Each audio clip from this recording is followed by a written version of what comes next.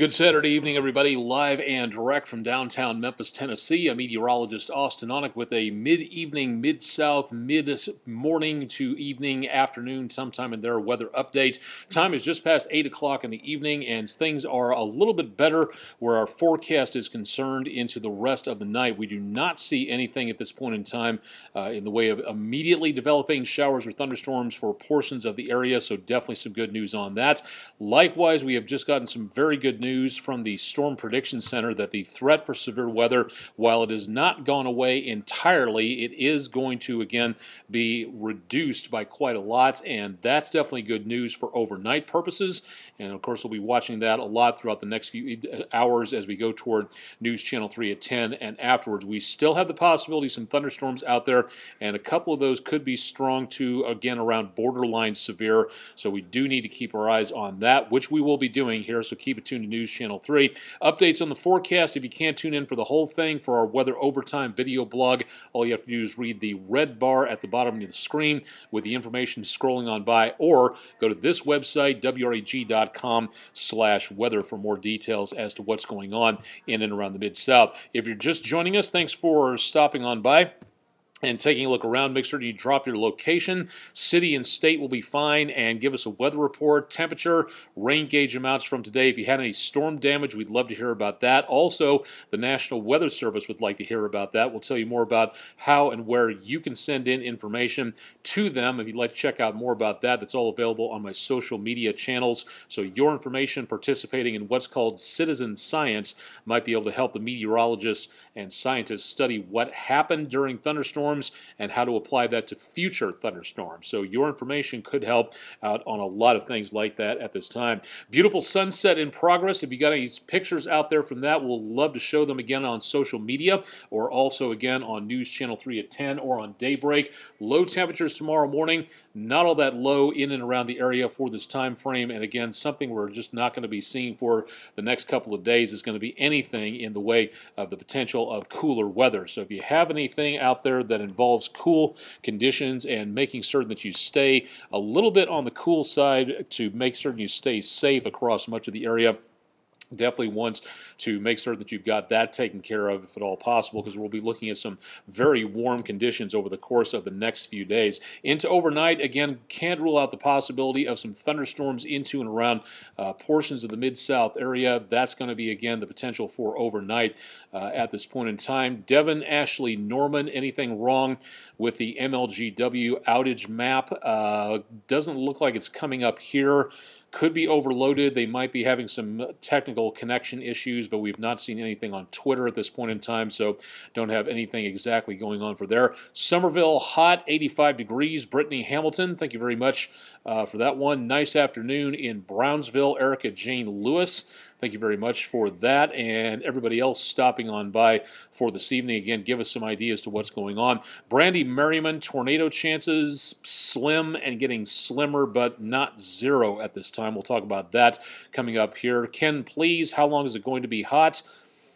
November sounds pretty good to me at this point in time. Doesn't look like we'll be seeing too much of anything out there in the way of very nice cool weather anytime soon. Sunset light over the Ole Miss campus, looking at the Student Union from Crosby Hall and across the trees of the Grove toward the lights of Vaught Hemingway Stadium in the background. Right at sunset right now, taking a look around the area of downtown Memphis. And got to admit, those Mississippi River sunsets are pretty nice out there, showing again some very calm conditions for right now. Not too much to show in the way of thunderstorm development just yet. We'll take a look at storm tracker radar in just a little while. Shelby Farms, if you'd like to get some astronomical viewing in at the Visitor Center starting, well, about 9 minutes ago, the Memphis Astronomical Society is setting up their telescopes on the lawn of the Visitor Center just out of range here, right on Farm Road. Beautiful view of Hyde Lake and sunset taking place for tonight. But if you'd like to look through a few telescopes, Shelby Farm tonight from 8 o'clock until whenever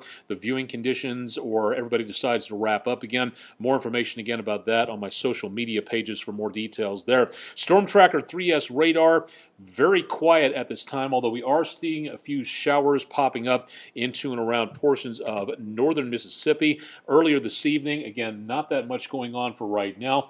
Back to the east of the portions of the area of eastern Arkansas, some developing showers taking place here.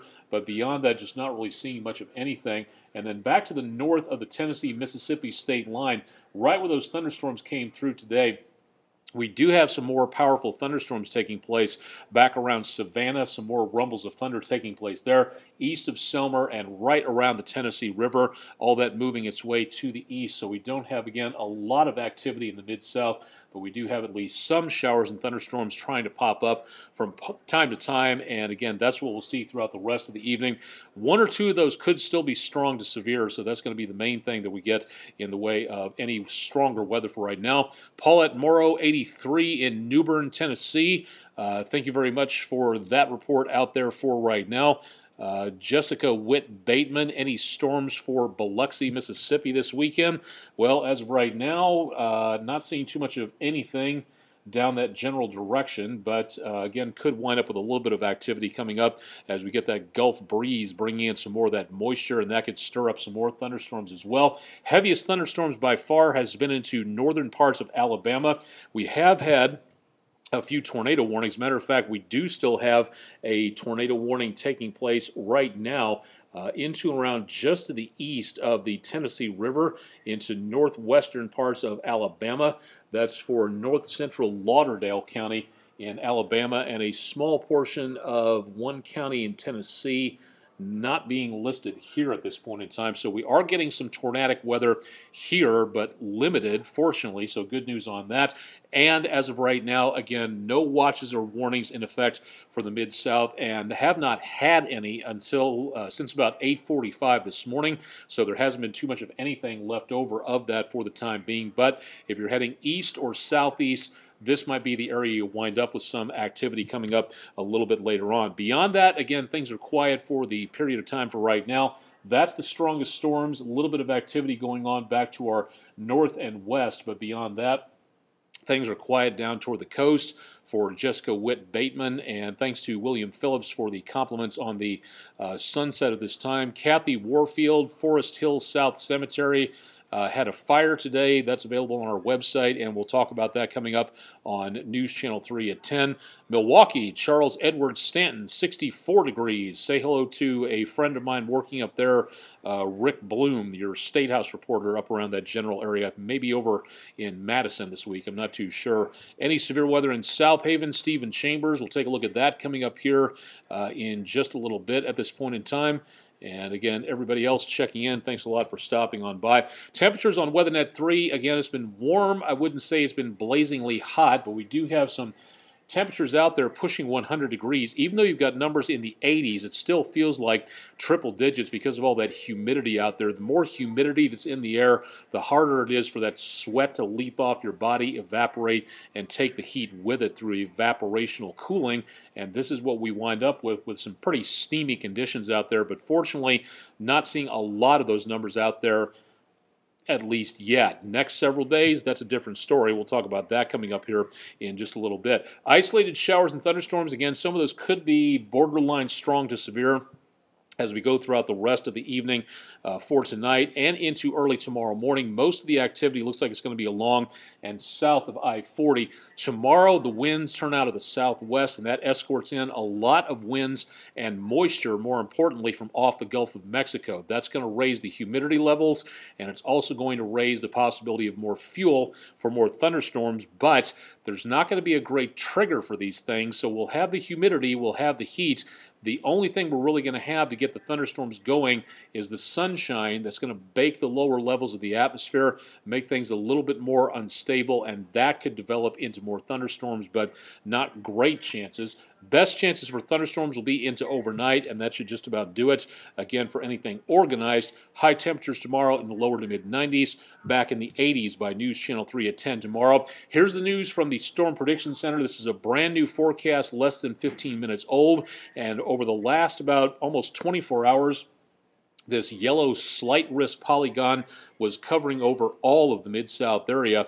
Now that has been reduced to outside the viewing area, north areas of Alabama, southern, central, middle Tennessee, and an extreme northeastern part of Mississippi. The rest of the area here, this bright green shaded category, that is again a marginal threat, a lesser threat here, possible but lesser.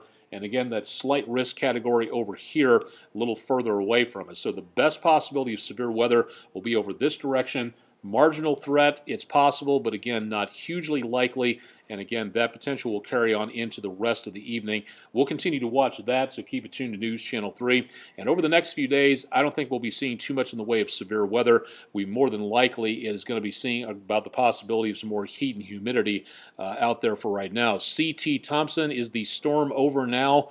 That depends on your location. Again, east of here, we're going to be seeing more potential severe weather, and there could be some strong to severe weather here, but less likely here, more likely here in the yellow slight risk category. Rest of the next few days, outside of an isolated thunderstorm tomorrow, just not that much going on, with temperatures hovering back around 90 degrees. Lower to mid-90s as we head into around the later portion of this next week. And again, maybe an isolated thunderstorm, a less than 10% coverage chance out there. Best possibility this week looks like it'll be Thursday.